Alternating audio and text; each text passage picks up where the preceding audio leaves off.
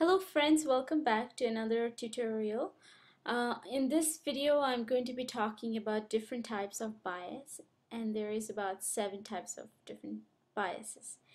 And whenever you're thinking of a bias and we're talking about a certain experiment that has this bias which is giving us not the exact value, it's giving us a skewed value, you should always be thinking about what kind of solution you can offer to combat that bias. So always keep that in mind. Okay, so the first one is going to be selection bias. Okay, selection bias is, whenever you are taking a sample for your experiment. Okay, and sometimes those samples might not be a true representation of what is really out there, of the true population. So your sample might not be a true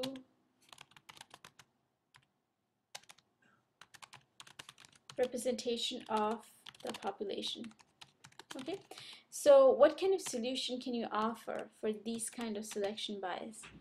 The solution is you should be taking random samples, random independent samples. Okay, so that's the first one, followed by measurement bias. Okay, what exactly is measurement bias? It's whenever you're gathering information, you might be gathering the wrong information, or you might be gathering not in a correct way. So it's the distortion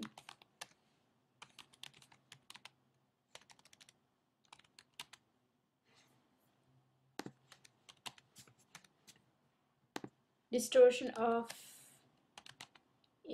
information while gathering it. Okay, so how can you beat measurement bias?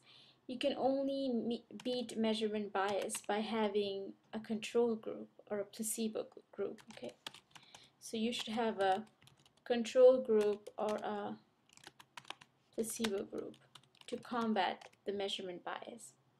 The next one is going to be expectancy or experimenters expectancy bias.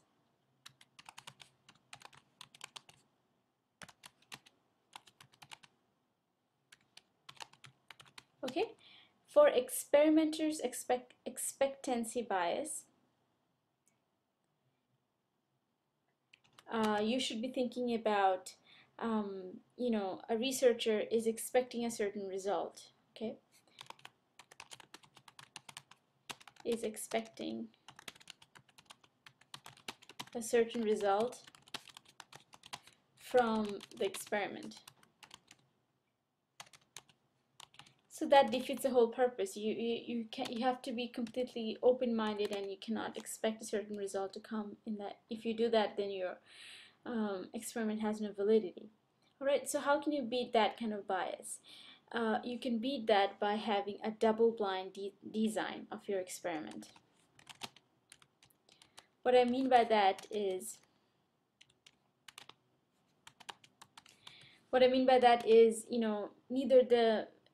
neither the experimenter nor the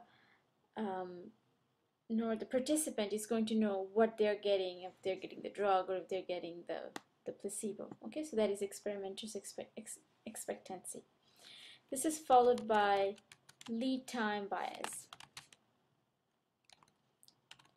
Okay, lead time bias deals with early detection of a disease.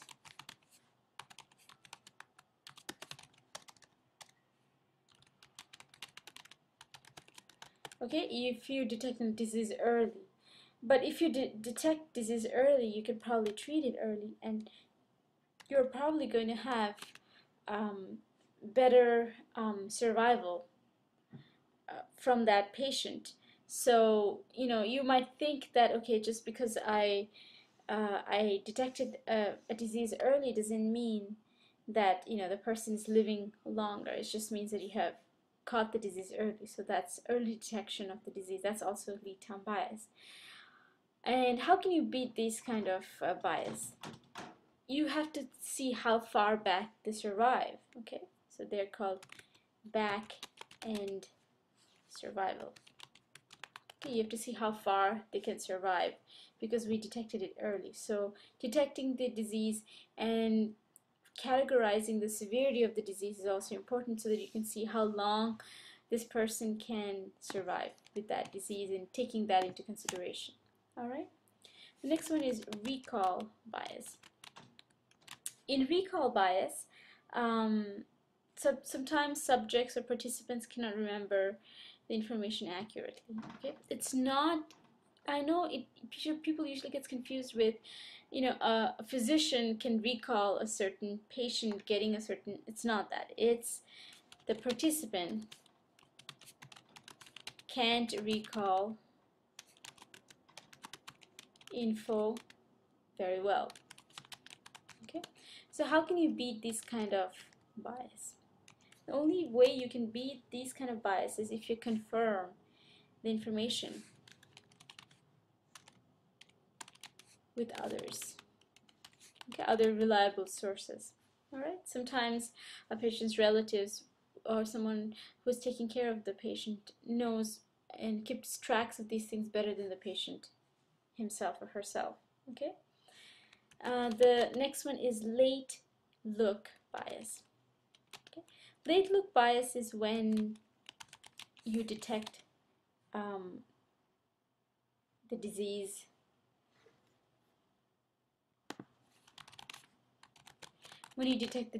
late, okay, when the severity is the disease is very severe, okay, and then if you discover a patient with a severe disease and is about to die, then the survival time drops, so you cannot take that short survival time and draw a generalized conclusion. You have to think that you have to categorize the disease in different categories, and you have to see how severe the disease has progressed and how far this kind of severity is going to, and how long the patient is going to live depending on the severity of the disease. So categorizing the severity in this case is the solution to late look bias.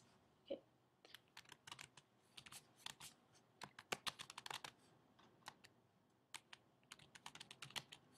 Of the disease.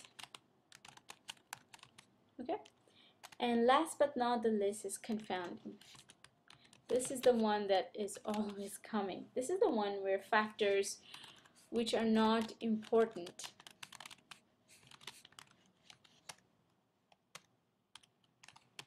tends to matter. Okay, so it tends to make the result kind of not accurate.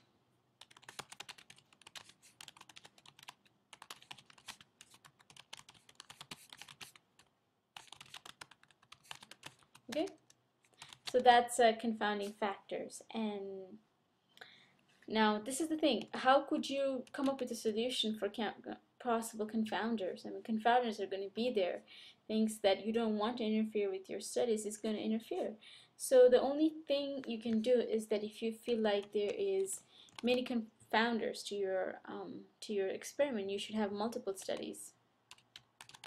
You should have multiple studies, and designing a good research design is also very important.